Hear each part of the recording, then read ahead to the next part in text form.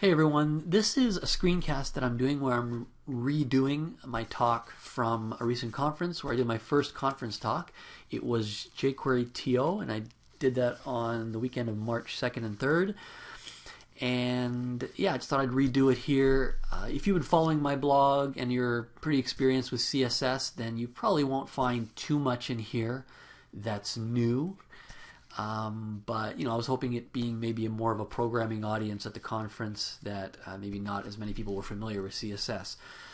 So I went over a bunch of stuff in CSS, in particular with regards to CSS animations and transitions. So the title of the talk is When jQuery and CSS3 Collide. So a lot of you know me already. I write on Impressive Webs. I've helped to co-author this book on HTML5 and CSS3. I've also helped with a couple of other books, the review process of these two CSS books. I've also written numerous articles for various websites and built a couple of tools related to CSS. So just from all of that, and from those of you who know me, you know that I'm kind of more of a CSS guy. So speaking at a jQuery conference in front of probably some really smart people, I felt like this. So I hope I was still able to provide those in the audience with some things to think about with regards to CSS and how it relates to how we kind of write our jQuery and our CSS together. So no matter what tools we're using on the front end, we always have the goal of wanting them to work well together. So we can kind of compare it to this baked potato. We all like a baked potato with sour cream and chives, but what if I offered you just a baked potato with nothing on it, or just a big tub of sour cream, or only this big pile of chives? Well, I don't think any of us would want any one of those things, but you put those three things together and now you have something delicious, something beautiful. So I think the same can be applied to the tools that we use. We want to do everything we can to make them work well together. So the two technologies that I'll be focusing on in this talk is jQuery and CSS. So two concepts that you can take away from this would be, number one, think modular and learn the subtleties of the tools that we're using. So let's take first of all a look at that first concept there, thinking modular. So customarily in jQuery, and you'll see in this presentation I'm focusing a lot on animation and transitions. So customarily in jQuery we've done animations using either the animate method or one of these built-in methods, fade in, slide up, etc. So here's how an animation might look with the animate method, where we're changing some CSS there on the fly. So we see in response to that event, we run the animate method, and then we decide which CSS properties we want to change and how much the duration is going to be. In this case, it's 3 seconds or 3,000 milliseconds. We might also do something like this. This is very simple theoretical code, but it kind of demonstrates how we've done this kind of thing in the past. We might use these built-in jQuery methods where we fade something out or slide something down. But I'm here to say that maybe this is unnecessary. Mixing our CSS, especially in this case where we're using the animate method, mixing our CSS with our jQuery logic. And especially is this unnecessary, where we're actually changing the CSS on the fly using the CSS method. So this is not using animation, but we're just changing, for example, the height using jQuery's CSS method. So I think all of that's unnecessary. So the alternative is to use classes. So we have the exact same thing happening here, where we have the event, and in response to the event, we don't animate the box directly with JavaScript or jQuery, but instead we add a class called AnimateBox, and then in our CSS we have our AnimateBox class defined. So here again, we're doing the exact same thing we did with the jQuery code, the animate method that I showed you a couple of slides ago. changing the height and width, and we're doing it over a duration of 3 seconds, and we're doing this specifically with a CSS transition. So when we're switching over to CSS for this type of thing, we might think of, well, okay, one of the benefits we had of using the animate method was the fact that we could call a function when the animation completed. We can't really do that with pure CSS. So we can do that, however, with the transition end event. So in that case, we're using a transition, and we can actually do the same kind of thing by calling the transition end event, or looking for the transition end event on the particular element. So here we can see some theoretical code where we're toggling the class animate box, and then when that toggles, we know the box is going to animate. And in this case, we're using jQuery's one method to attach that to the box element, and we're looking for the transition end event. And then we have a callback function that runs when that event is fired. So we know when the transition ends, now we fire this amount of code. And we're using the one event here because we only want the event to be triggered just the one time, and we want that code to run only once. Because we're transitioning two different properties, the event will actually fire twice. We're actually doing it once. Now, if you're using different transitions with different timing on the same element, then you'll have to figure out how you best want to do that, maybe by counting or something like that. And then when you get to the last event, that might be where you want to run the actual code. And if you're going to be doing that sort of thing, then I recommend using Modernizer's prefixed feature.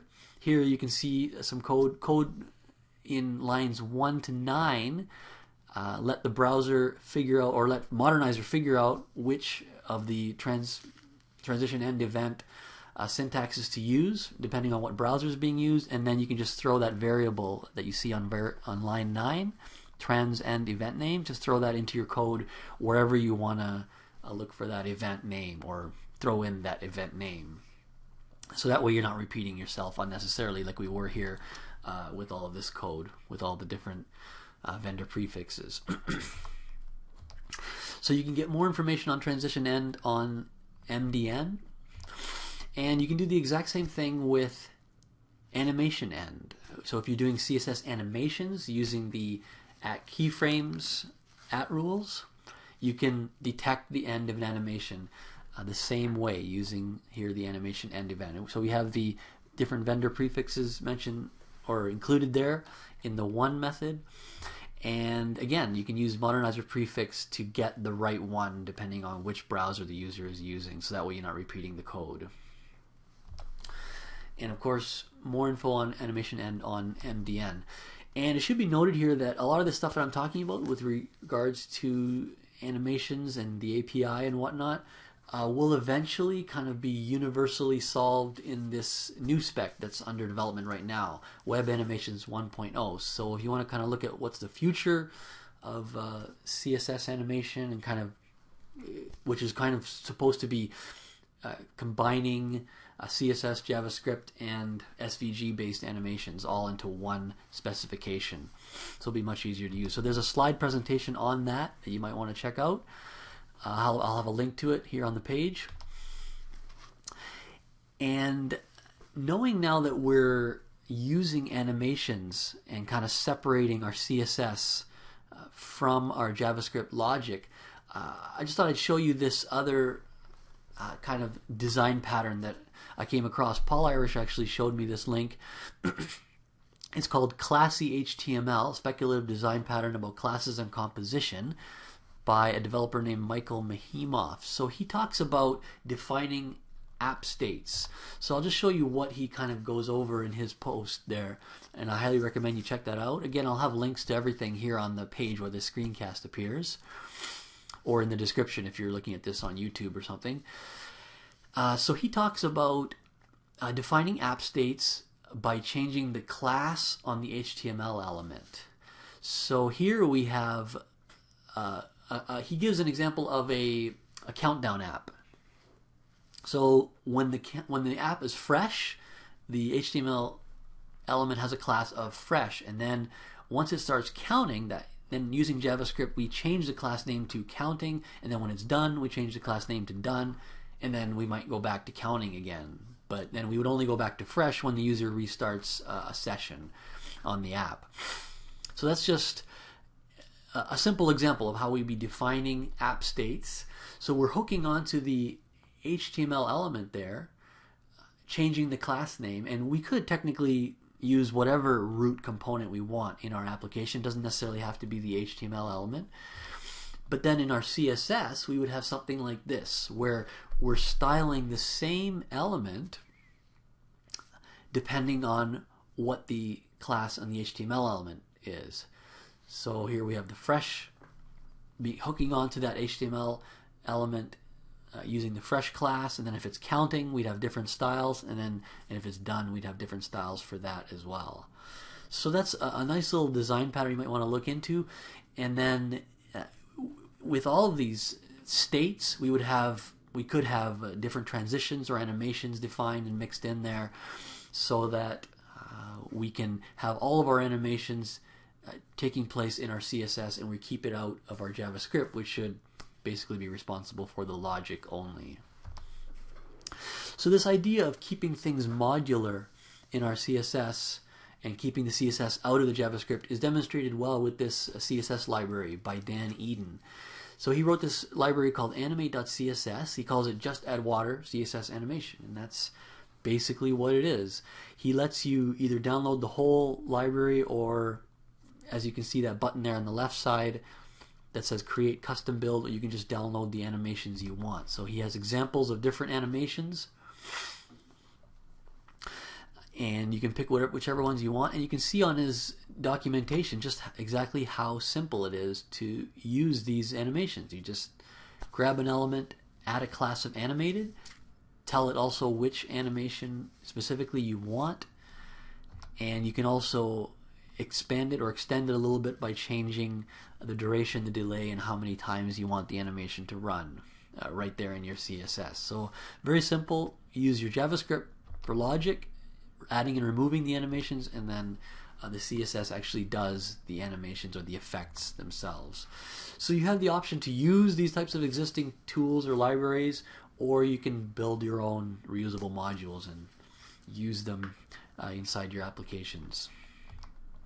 So the benefits here are that the code is modular, and it's, I think, much easier to maintain when you keep your CSS out of your JavaScript like that.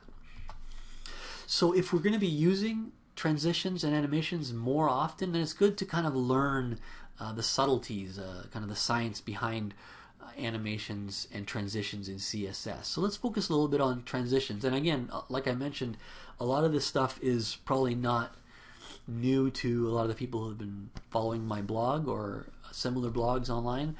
So let's look at how CSS3 transitions are triggered. So here's a simple transition where we're changing a background color on an element from blue to pink based on a hover event that's occurring on the page. So what is it exactly that triggers this? So you might say, well, it's the hover, the act of hovering. So yes, that's true. But you see, there's an interesting way that the specification explains how the different transition properties are used. It says these properties are used to animate smoothly from the old state to the new state over time. And so that kind of goes back to what we were just talking about with application states. So this kind of is basically saying that when the event occurs, this causes a state change on the page. So the hover event, that was one example of how you can have a state change. So then the state change is actually what causes or triggers the transition. So what are the different ways that state can change on a web page? Well, there are a lot of different ways. We showed you already changing classes using JavaScript. That basically changes state, but you can also change state just with CSS. Hover state, which we just showed you. The active state, which is the act of clicking down on an element. So during the time that the element is being clicked, that's considered that the element is in this active state. And then you have when an element gets keyboard focus, that can change state. Form elements can be checked or disabled. That represents state as well. And also media queries represent state changes.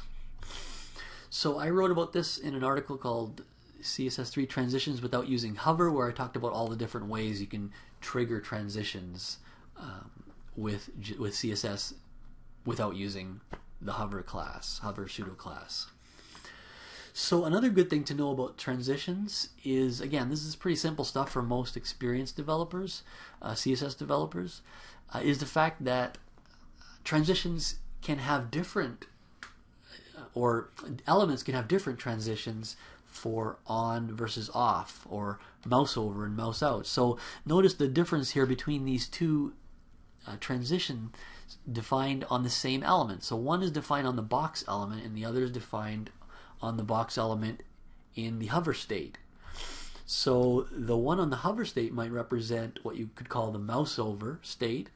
When the user is mousing over, the background color would change to pink over a period of 3 seconds, ease in, but then when they mouse out, then it would change back to blue over a period of only 1 second, using the ease out timing function.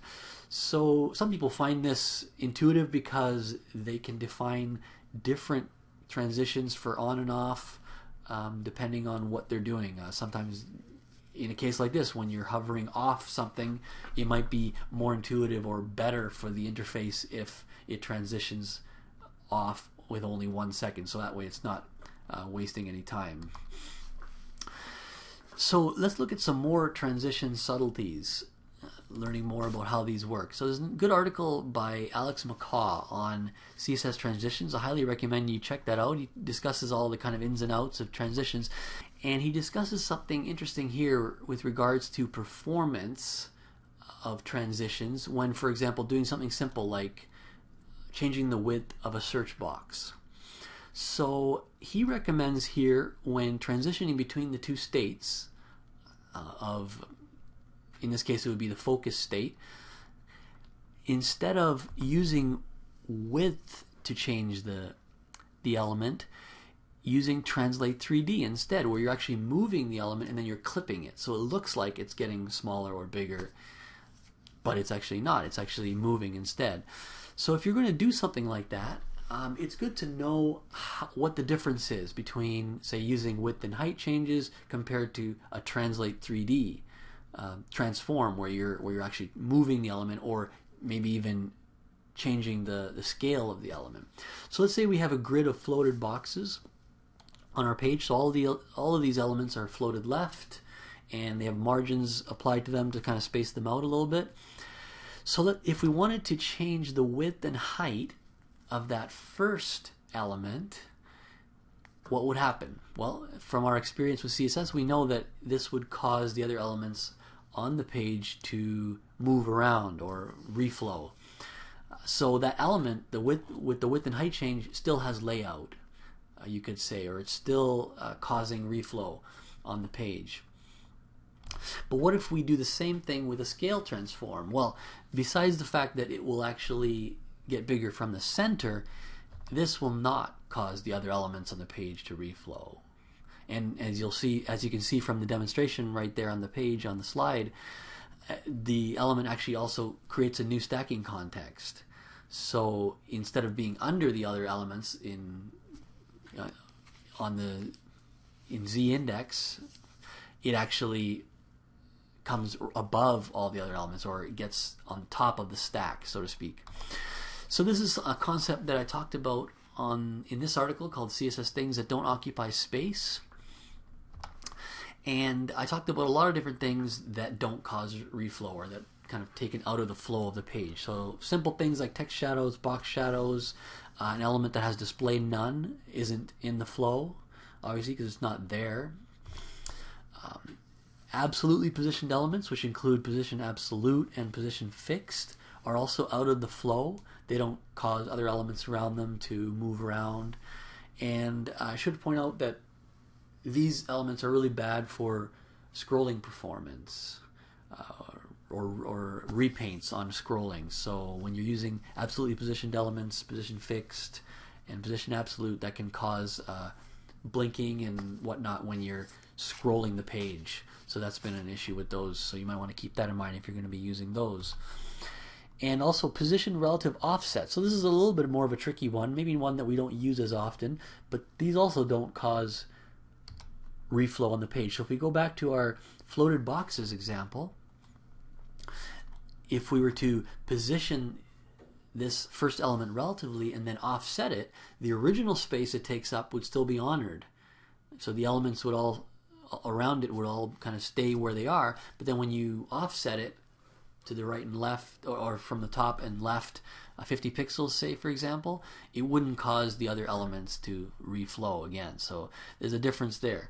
And also there's a difference between display none and visibility hidden with regards to reflow. Visibility hidden will keep its original space that it occupies, but display none, of course, will not. So again, most experienced CSS developers understand that. So the other things that I mentioned in that article that are out of the flow are outlines. That's why developer tools use outlines to highlight elements on the page without causing reflow. Transform offsets as well, which we saw. That was the first example that I showed you. In that case, I was scaling. So whatever you do, scale, skew, rotate, translate, that will not cause things to kind of move around. They won't bump up against other items. It'll just basically expand as if the other elements around aren't even there. So basically this means if you're going to be using CSS more, know your tools, and so you'll be able to use them effectively.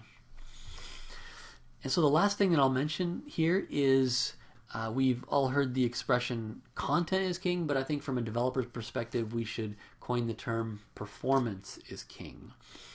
So the few resources that I highly recommend you check out, because all the stuff that I mentioned here could have performance implications, especially if you're using animations and transitions. And there's some good resources you can check out as to how you can get smoother transitions and animations, especially if you're doing really complex things.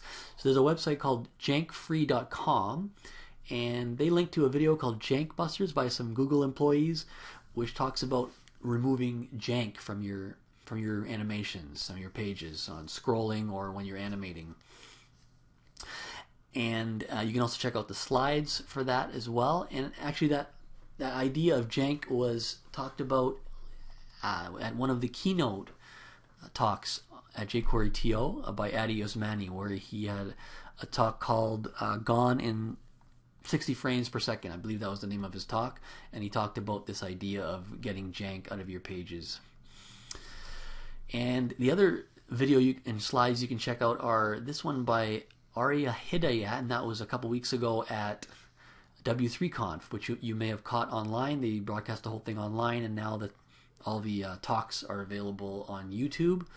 So check out this one. It was a good talk called Fluid User Interface with Hardware Acceleration. So he made a good point where he said that why is it that a really complex animated game like Angry Birds can appear so smoothly on a little tiny device, handheld device, but then when you try and do a similar animation on a web page, you don't get that same smoothness. So he's saying you can take advantage of the device's capabilities by taking advantage of hardware acceleration and really getting those fluid interfaces.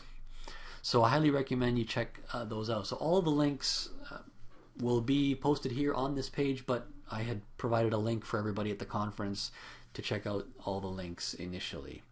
So that's it. I know a lot of the stuff was pretty straightforward for most who have been following me online and stuff, but I hope you got something out of this. So thanks for watching.